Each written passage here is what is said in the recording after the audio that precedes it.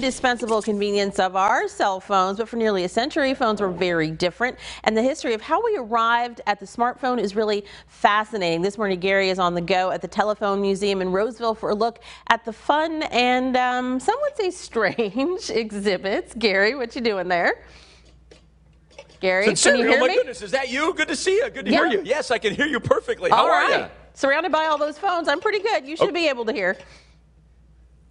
Okay, all right, so this is the deal. I'm telling you right now, this is the coolest museum. I've been to so many different museums, and this one, haven't been to yet. And it's only open on Saturdays, all right? We're going to get to that, but all right, we got to talk to Aaron because he's going to get us involved here, and I want to get through as much as I can. That's why I'm trying to hurry up because this museum is so cool. Aaron, good to see you this morning. First off, when can we come to this museum? It's open the first Saturday of every month. Okay, first Saturday every month. That's it, one day a month? That's it. Yeah, it's strictly volunteer basis, so there's no paid staff, so we do what we can. I love it. All right, let's get a little history here. So who are these guys? Who are the Doyles?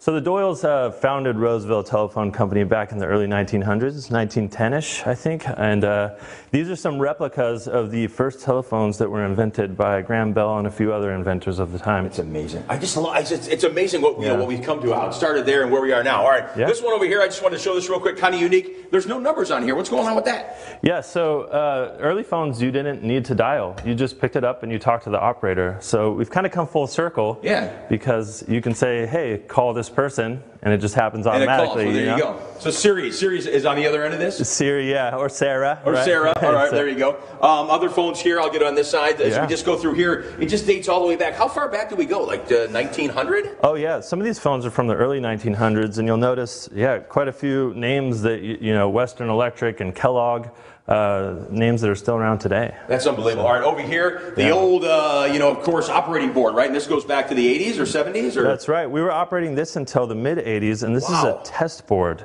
And they would use this to troubleshoot phone circuits that were having issues. Interesting. I can't believe it. You figure like 80s, you'd be past all this by then, but I guess not, huh? Yeah, a lot of the actual manual phone switches were operating for some time. Okay, and then a lot of very spacious, a bunch of different rooms, but I want to take you into this one because I'm pretty sure your mind will be blown. At least mine was. All right, so let's go over here and explain. We got about a minute here, Aaron, to explain what this one is. A step-by-step switching board? Right. Okay, so what happens here? So, the operators weren't involved in this process anymore, so it was purely electromechanical. So when you wanted to make a call, and pick up the phone. Yeah, you'd pick up the phone. Right here, I think. Over here, dialing here. Rotary dial. Okay. It's a guessing game for camera guy Larry. We don't know where it's coming from. And and the phone will ring. Is that this one? That's the one. Okay. Yeah, and it's pretty clear for what it was. Wait, can you hear that? I'd be talking down here, so I can hear you. Go. Yeah, it's pretty clear. A lot clearer than people think it would be. It's unbelievable. I can't believe it. So that's how that would work. I mean, just to put that together. I'm talking in the phone still. I don't know what's going on. This is just to put this together. It's completely amazing to me. Just everything that goes into that. Wow, that is so cool. And then let's just walk right to the very end as we wrap things up. Straight across. These phones are kind of neat because these are, a little nostalgia here. The kids loved all those kind of phones. Those phones, right? Yeah, these are great. That's cool. All different styles that kind of take us back. All right, the first Saturday of every month, come on down to the Roseville Telephone Museum, make some phone calls, and learn how to use, of course, the rotary from back in the day. I love when you put these in kids' hands and they have no idea how to dial them. All right, I'm going to send it back to you. In fact, I'm going to dial it back to you, Sincere. Here we go. All righty, and for everybody who's thinking, gosh, thank goodness we don't have that anymore, think how often we say, can you hear me now? Can you hear me now? Can you hear me now? Can you hear me now? All right, Gary. Yeah, exactly. Thank you. Hurricane Ian